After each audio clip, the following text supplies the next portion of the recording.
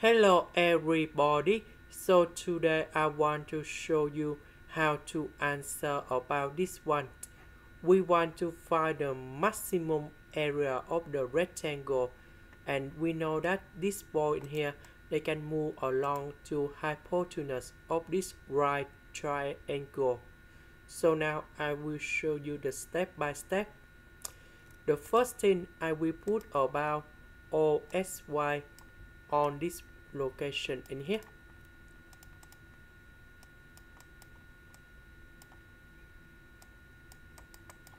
So origin that is in this one. The first thing we know that this length we have number 5. So the point in here that is about 0 number 5.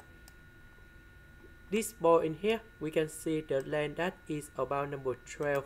Let's see on S. So we have 12 number 0. Now we need to find the slope of 2 points in here. So we have 12, we put this one go in here, and number 0 we put this one go in here. Y number 0 we put in here, and number 5 I will put this one go in here. So this one we have negative number 5 over 12, and we want to find the value of this one. Why? Because we want to set up about the function to find the area of this rectangle. So we put negative 5 over 12 go in here.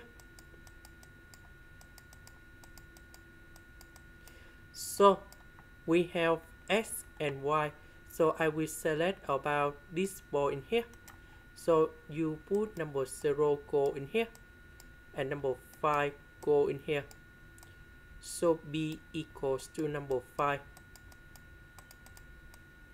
And now we have the value of the line in here. And this one, that is about negative number 5 over 12.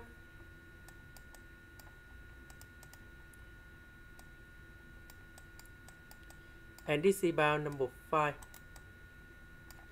Now we don't know the value of the length and the width of the rectangle in here. So in this one I will put about this value in here.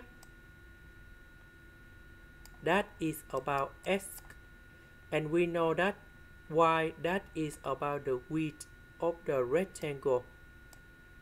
And we know that this point they can go in here or here, so they will follow about this one. So the area of the rectangle that is about the length multiplied by the width. So the length I will put that is for S, and this one that is for the width.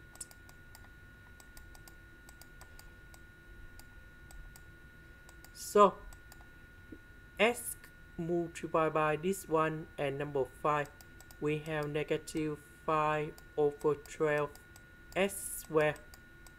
This one we have 5S. Later that we need to do first derivative f of S, and we have 2S and number 5. Now number 2 divided by number 12, that is about negative number 5 over number 6. So this one equals to number 0. Later that I will put this one equals to number 0. So I will put S equals to number 6. So when you got about S, we can find the value of Y. So we put number 6 go in here, and we got 5 over number 2. So the maximum of this rectangle in here. So we put this value to this one, and that is about number 15. So the maximum of the rectangle, that is about 15, when x equals to number 6, y equals to 5/2.